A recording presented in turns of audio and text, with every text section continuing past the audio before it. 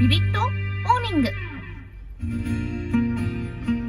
時刻は10時を回りました。ここからは岐阜発ビビットリポートの時間です。はい、このコーナーは市民サポーターの皆さんをビビットサポーターとして岐阜県内各地の情報を生の声で伝えてもらっています。はい、今日のサポーターさんは羽島市有限会社ペンテック代表の田中茂さん。今朝もスタジオにお越しいただきました。田中さん、おはようございます。おはようございます。よろしくお願いします。お願いします。いや、雪が舞ってましたね。そうなんですね。今日ちょっと早く来すぎて、喫茶店で信長像を見てたらね、白いパラパラパラ、うわー雪だーみたいな、ちょっとテンションが上がりましたね。そう、なんか、60日ぐらい遅いんでね。そうですよね。平年に比べて。そうやって聞くと、なんか2ヶ月ぐらい遅いってね。そうですね。今年は初雪ないんじゃないかって言ってましたけど。このまま降らないのかなと思ったんですけどね。なんとなくホッとするもんですね。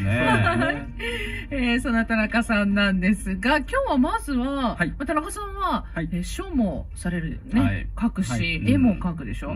で、茶道も習ってて。この間陶芸も作りました。そうですよね。いろんなことしてらっしゃるんですが、今度は執筆活動。あ、そうですね。塗料放置新聞っていう新聞、塗料の業界の新聞で、いわゆる業界誌。業界誌ですね。もう塗料メーカーが新しい製品を作ったとか、こんな総会があったとかっていうね、塗料の業界誌ですけど、そちらの業界誌ちょっと硬くて、ちょっと難しいというか、そうなんです。で、僕その社長に行って、もうちょっとね、女の人でも読めるようなね、内容も入れたらどうっていうことで、小説をちょっとね、書かせて。小説なんですね。すごい。どんな話なんですか？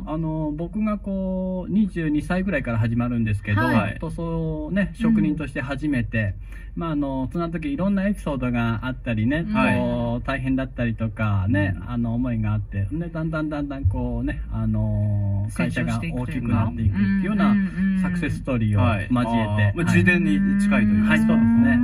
私もね、第1回と第2回のちょっと読ませていただいたんですけど、これ私一つ謎が解けて、田中さんといえば、羽島に住んでる方、近郊に住んでる方ならご存知の、写真付きの看板ね、ペンテックの、あれが名物なんですけど、それは名刺に目をついてるんですね。そうですね。そのエピソードがちょっと出てくるんですよね。もう写真は、一番最初22歳の時に撮った写真をずっとね、使ってる。その時に名刺を作ってなかったら、看板は今多分なかったと思いますね。看板のインパクトはやっぱすごいですからね。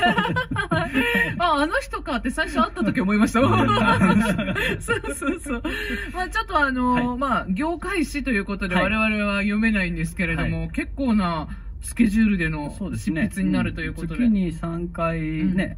文字数結構ありますよね。そうですね。2000から3000文字ぐらいあるんじゃないですかね。2000文字ぐらいかな。ねえ、そこ原稿用紙5枚ぐらいになるから400字詰めで。ねえ、頑張ってください。はい、ありがとうございます。さあ、で、今日の地域の話題なんですが、千代菊の蔵開きということですね。千代菊さん年に2回蔵開き